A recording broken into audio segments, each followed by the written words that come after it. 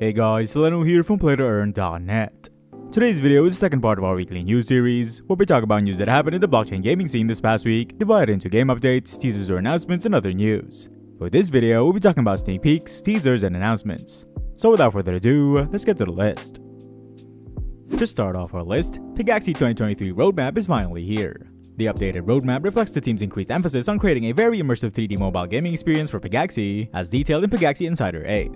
Creators will concentrate on the core of the brand new skill-based game and new chests, items, and Pega in the first quarter of 2023. Players may anticipate new elements such as skill-based gaming. These elements will test the skills of players against one another in real-time challenges. Pegaxy will also introduce Pega Swap, allowing players to swap Pega with one another. Players can collect and open chests to get special in-game items with the addition of a new chest feature. The level up Pega function will enable users to strengthen their Pega in battle by upgrading them. Further, the team is developing new experiences to help new players navigate the games, like beginner missions, daily check-ins, and tutorial experiences. Pegaxy will release Battle Pass Season 1 in Q2 of 2023, along with new game modes, events, and racetracks, delivering major updates to the gameplay. Furthermore, the team will add new skins, skills, and bloodlines to keep things interesting.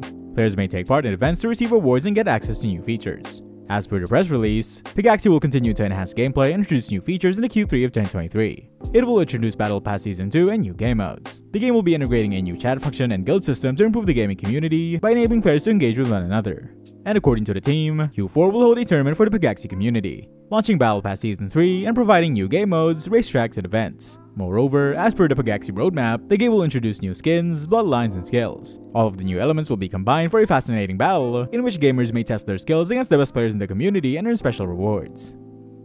Next, Axie Defenders of Lunasian Land releases roadmap. Axie DoLL will introduce a new map in January. The Wonderful Winterland update will further include new content and Axie art. The team also plans to release all passive skills on February 1st. In addition, the team will revamp boss encounters and add class bonuses in February. Also, Axie DoLL plans to expand a single-player mode through which users may anticipate more engaging experiences. Furthermore, the creators will improve sound effects to make the game more engaging. The upgrades will not be restricted to gaming, as they will redesign the website and launch an iOS client next month. The draft mode will be available to players with the release of Season 0. As per the Axie DoLL roadmap, the team will broaden the game's reach, allowing more people to join the adventure. Players may now play online and establish in-game accounts. You'll be able to mint sidekicks as NFTs in no time. Moreover, the Twitter thread promises 3 embedding secret features. They will each provide the following functions, which are community and creativity, a grand project, and sidekicks. If you're liking this news list so far, remember to check out our website and news section to be updated on everything about blockchain gaming. You can also subscribe to our channel to make sure you stay updated on all our videos. Now let's get back to the list. Next, Dinox unveils 2023 roadmap. The Dinox team has recently revealed a new roadmap for 2023, giving us an idea of what we can look forward to in the months ahead. For the first quarter of this year, the developers plan on introducing the Social Island, an adventure mode, and animated dinos. The Social Island will be a place where landholders will be able to show their plots of land to everyone. Landowners will also be able to construct mines and factories, the former used for gathering special resources, while the latter is for producing liberation crystals and dino snacks. The adventure mode is a free roam gameplay mode, in which players will get to roam the wildlands of Dinox World, fighting various enemies using your dino team while finishing quests, dueling with NPC dino trainers, uncovering special items, and more. As for dinos, they're getting a major upgrade to their animations, improving attack animations while letting them walk about the Social Island and throughout the wildlands. In the second quarter, the mobile version of Dinox World is set to come out, containing all the features of the PC release. The game's marketplace will also be getting updated with a P2P trading feature alongside various sellable items. Another new feature planned to come out in Q2 is the item swap feature, which, as the name points out, will let players seamlessly swap their items. As for the third quarter, the Season Pass will kick off, letting players take on various objectives and challenges during seasonal events in order to earn special rewards. The team will also release Gen 1 Plus NFT dinos, and the tournament features in which players will battle each other for DNXC and potentially other prizes. Last but not least, the final quarter of the year will mark the launch of special quests and events, which will feature unique rewards for those who successfully complete them. For more details on everything planned for this year, you can check out their official post. Next, PolkaFantasy is set to launch a second beta test for its NFT card game. ACG blockchain ecosystem PolkaFantasy recently announced that its NFT card game beta phase 2 would hit the scene on February 9th. This beta will be available for 2 weeks until February 23rd, allowing for more testing and auditing by the team. The upcoming test will only be conducted for PolkaFantasy's main game, a 3v3 NFT card battler. According to the devs, there was a distinct performance gap across characters of different rarities during the first beta, which could result in unfair battles. To resolve this, they're working on a fix that will allow players to strengthen their NFT characters and assign their statuses at random. A dedicated marketplace will also be available for players to trade their digital assets. As for the collaboration game previously announced in December 2022, the team is unable to disclose more details as of this recording. PolkaFantasy has so far confirmed that they are teaming up with a renowned game studio, in which the game will be launched as a Web 2 title before being integrated with the blockchain. Nonetheless, both companies are planning to announce this partnership soon, with the development studio set to launch a new game in late January.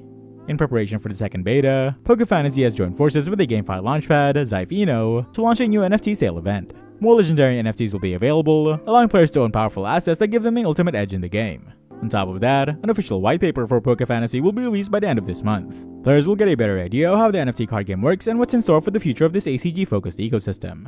For more details, check out their official post. And lastly, Snake City reveals details on tournament mode. After teasing that the tournament mode is coming back soon in November last year, the developers of Snake City have now revealed new details on an introductory article, showing us what we can expect to see in this upcoming feature. In this Slither.io-like blockchain title, players will be able to participate in tournaments by buying tickets. They will be purchasable over at the shop for 1000 SNCT, while getting multiple tickets could get you a discount. The ticket price is subject to change, and which tournaments you'll be able to play will depend on the entry fee, as every tournament could end up asking for a different amount of tickets. Some tournaments could also ask for a certain type of ticket, meaning you'll have to make sure you have the right kind of tickets to take part in specific tournaments. These tickets are not tradable and cannot be refunded. Every ticket lets you play the tournament for 15 minutes, with the option of using an unlimited amount of tickets to continue playing a competition. If you die within those 15 minutes, you'll be respawned after 5 seconds. The reward pool of a tournament depends on the amount of tickets paid to enter. So if more people spend more tickets on the tournament, the larger the prizes will be for the top 3 players on the leaderboard. Players will be able to gain an edge in these competitive events by purchasing in-game non-tradable items, such as helmets, which save you from getting destroyed by a bomb. There are 3 types of helmets: red, yellow, and blue helmet, priced at 200, 300, and 400 SNCT respectively. The cheapest one prevents death from 1 bomb, while the most expensive option can save you from 3 bombs. And the yellow helmet can help you escape from 2 bombs. Only 1 weapon can be equipped at a time. For more information and everything about this upcoming PvP mode, you can check out the official introduction post here. And that's a wrap for today's news video. I'll be back tomorrow to talk about our last news segment, news that don't fall in the first 2 categories. And for more info on everything about blockchain games, check out our website at PlayToEarn.net, where we have the largest database of games that have all the info you need. That's it for today, see you next video.